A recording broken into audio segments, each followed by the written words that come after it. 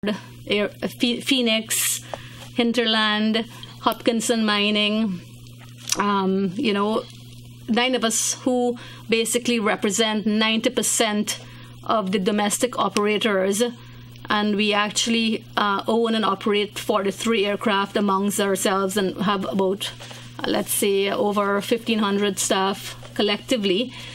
We got together and formed the National Air Transport Association. Now, what is our mandate? Our mandate, as I said earlier, is broad-based representation.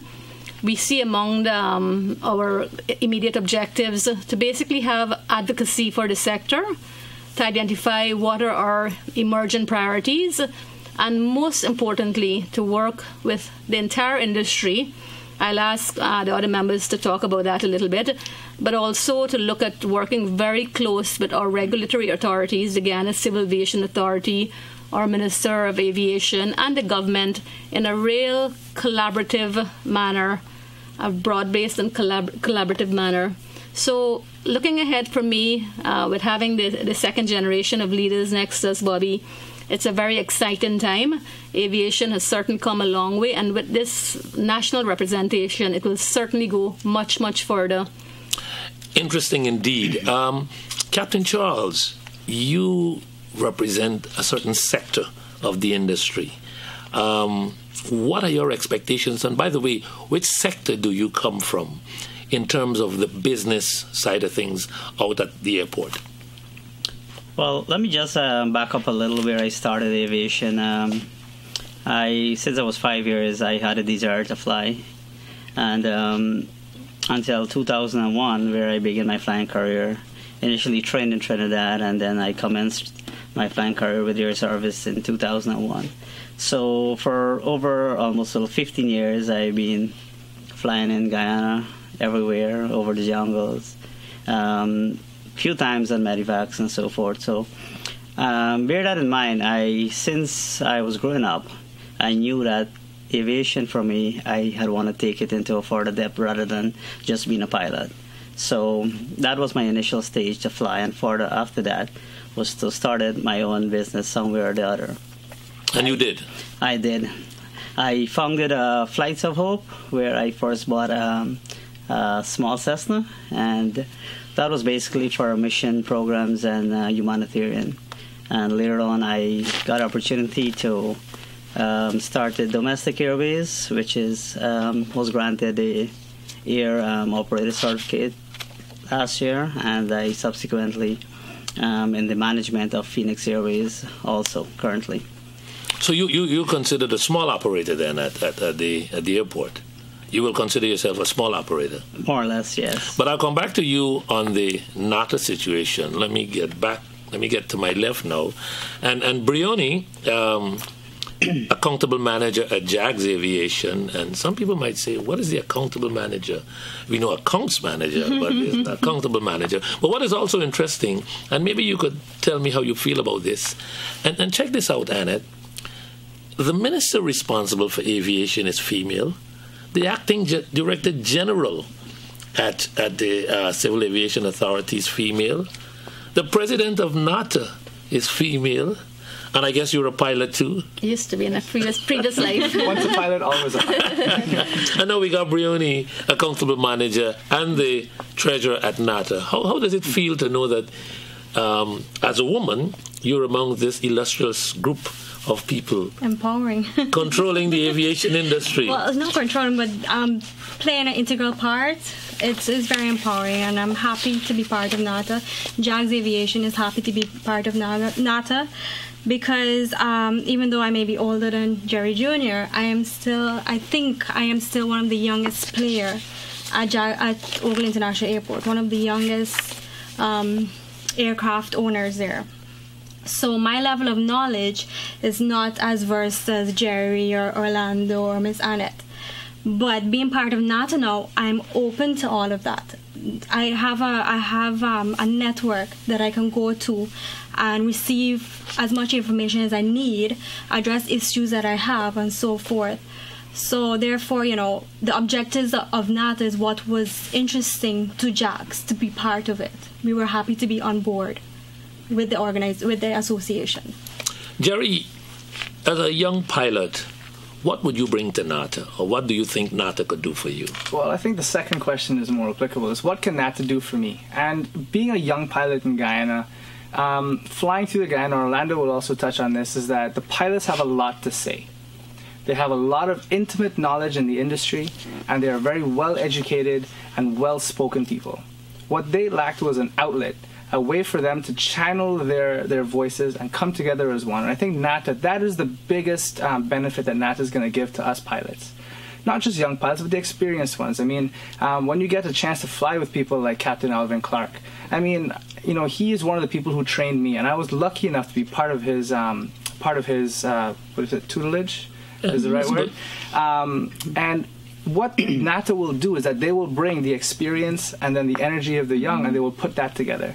So, you know, we don't only get to talk about it maybe over a beer on a Friday night or while we're flying, but we can actually come together as pilots and talk about important issues. For example, safety.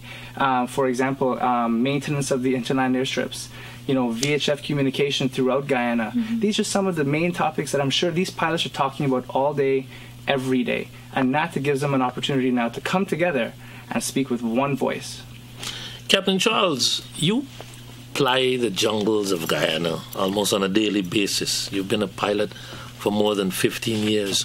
What are some of the challenges that you think, as a business owner, because you wear two hats, as a business owner and as a pilot, what do you think NATO would do for you in both capacities, as a business owner and as a pilot? It's been the first time, actually, since I have involved deeply into aviation, whether as being a pilot or an operator. I felt so connected to other aviators. Never before that we were all pilots together, we were all subsequently operators. And for some time you felt this competitiveness between operators and this distance between us, you know. But after the formation of NATO, basically, for the 9 of us, the 9 operators, we felt like a family. That there are so many things that we have been able to communicate and transit amongst ourselves that never happened before. And certainly that's what NATO brings to us. It brings that unity, that collectiveness, that you know, sharing together what you might experience, and so I'm very comfortable with that so far, and I could sense it has a good foundation, and we are definitely going to move forward. And NATO, obvious, has a vision.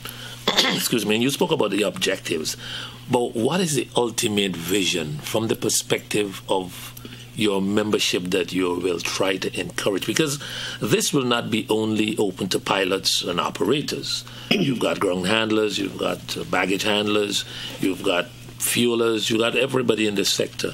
What is the total vision in terms? Is it going to be, and some people may wonder, is NATO going to be a union?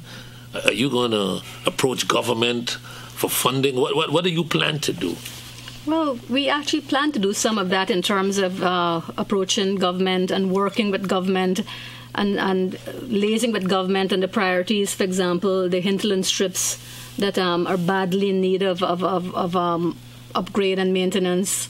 So in terms of the vision of NATO, the vision of NATO is broad-based representation of the pilot body, the engineering body, the flight dispatchers, the flight attendants. For the first time, and this is why I said earlier, I'm very excited about seeing a light out there ahead of us. For the first time, these associate bodies will have equal opportunities for growth collaboratively together. For example, I was really, really overwhelmed by the response I got. I did a post about 2 days after we launched on Guyanese Pilots, which is the main social media outlet for Guyanese aviation, members. And I did a post basically saying that, I know that a lot of expertise in the diaspora exists, aviation lawyers, airport operators, medical aviation fraternity, whatever. And I said, look, I would love to have a diaspora association being a part of the National Air Transport Association.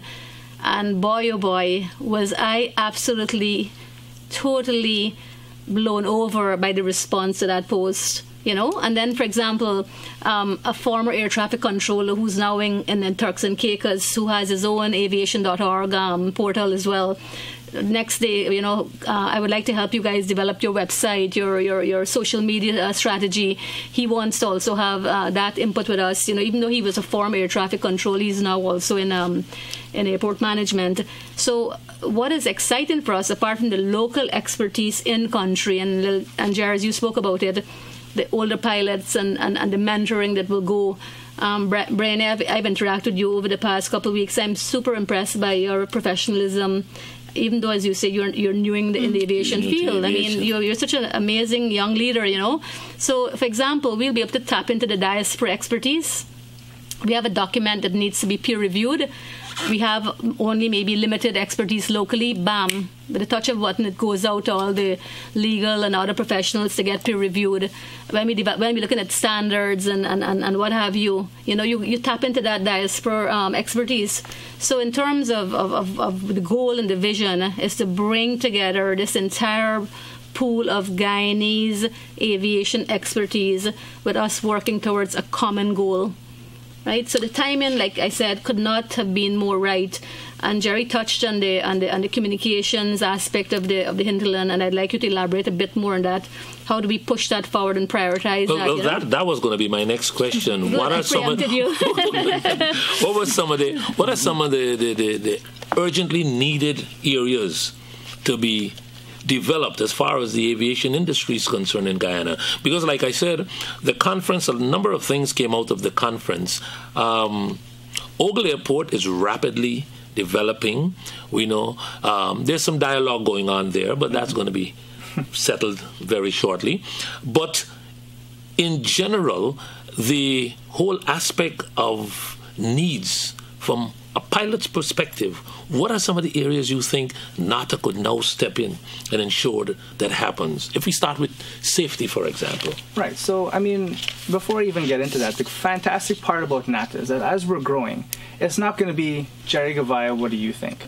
Or Orlando Charles, what do you think? It's going to be the entire pilot body. And this is why I think, those of you who are watching, really pay attention and say, if you're an engineer, if you're a flight dispatcher, if you're a pilot, if you're involved in aviation in any way, get involved with NATA, because this is how you can come in and we can actually start talking about it. But off the top of my head, in terms of safety, communication is the number one thing. When you get outside of about, 75 to 100 miles out of Tamari, you're not talking to an ATC controller. Right? The pilots now have to go, and Orlando will tell you this, once you start getting into the Rupununi, you're on your own. Right? And as a pilot, when the weather is bad, or if I'm doing a medevac, for example, I'm on my own in the night when the weather is bad. And I'm going into a runway with, I have maybe two or three people in a car lighting the runway.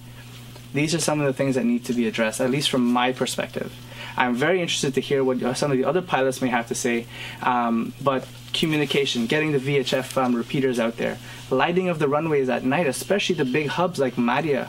I mean, Madia is a huge hub, especially with the township right there. Port Kaituma is another one. Maintenance of the strips. There's some runways out there, and Orlando goes into some of these tiny runways, and they're scary. When you look at some of the videos of the pilots going in there, it takes extreme skill. So it would be right to say that at this point, and Orlando, you could chip in, at this point, it is important that some levels of dialogue be done with government now, because we could move to the next level, because individually you will not have been able to engage government, but now as a collective body, it will be easier, and you could bring awareness to the powers that be, so to speak, of what are some of the necessities. For example, you spoke about going into small airstrips. I know there are issues with animals running across airstrips, but especially for the medevac and bringing people out at night to get medical help. We could look at things like, having solar-powered lights on runways, things of that kind of nature. But Captain Charles, for your company, and I know you have other partners, if we establish you as a small business out in the airport area, What do you expect from NATO? What do you expect out of this organization? Well, it's there's more impact where a group, there's more force where numbers come together rather than individual effort. And we will all have issue time after time, whether be it runway conditions and different scenarios that we would lobby for the government to make an input into. And if we are to do that, the individual is not going to be so effective than if we are together as a group, which we are currently. It speaks of all of us, all our interests and all our areas of concern. If I'm to touch a little also on one of the questions you had asked me earlier regarding the challenges of in the hinterland regarding flying, there's one that I would like to talk about a little, which is definitely a major concern. The small airports and most of the airports in the hinterland, they're very short and narrow. And these are areas that we are certainly, as NATO, would lobby the authorities and more so the government to look into. Instead of using the funds that might be available on an annual budget for airports, be spread out to a number of small airports to upgrade them, improve them, rather than so we could reach people all over the place. That's right. And when you get into the nitty-gritty of the conversation, of course, time does run into you, and there we are. So, but Annette, let me give you the opportunity to wrap up and tell our viewers how you feel about NATO and its direction, and where do you think you would wind up? All right, so I am, like I said earlier at the beginning, it's 9 of us, Wings, Air Services, Roraima, JAGS, Phoenix, Domestic, Hopkinson Mine, and Hinterland. And with the 9 members that, as I said, represent 90% of the domestic sector, it's really exciting for us to be collaborating and moving ahead in terms of prioritizing what the aviation needs are. To touch on the earlier comment about Orlando with the hinterland airstrips and the need to maintain and make them secure, what we have also done is to be feeding our Minister of Aviation photographs of these airstrips in real time. That has never been done before. So you don't have to be going out there and taking a lot of time to look at the condition of the strips. Our minister will be getting that in real time from our pilots. Our pilots will represent us on that hinterland airstrip committee to prioritize the airstrips in terms of which needs the most urgent attention. So generally, we're looking at broad-based representation. The licensed aviation professionals by the Guyana Civil Aviation Authority will be full members, and the unlicensed aviation stakeholders will become associate members. So this is the first, I hope, of many conversations. There are many more of us. Let me break you or bust you off quickly by saying our members in the diaspora, for example, who are Guyanese, who are into aviation, are they entitled to become members? Absolutely. And that is why I spoke earlier about the Diaspora Association that's going to bring tremendous international and regional expertise. So it's exciting times ahead.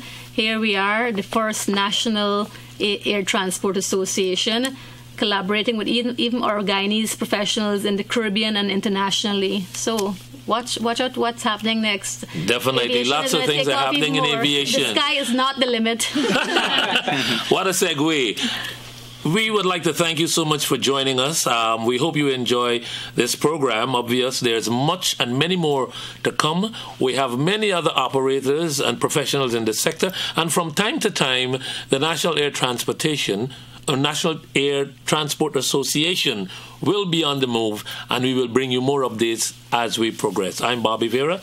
Thank you so much to the panel, and we hope to see you next time. Thank you.